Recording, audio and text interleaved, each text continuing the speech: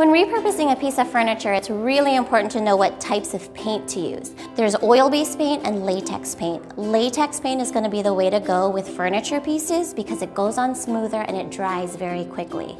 The way to apply it is for large pieces, roller works best. Smaller pieces, like a side table, spray paint is a good option. Spray paint is awesome because it works on a bunch of different materials like wood, metal, glass, plastic, and it's also great because sometimes it comes with paint and primer in one.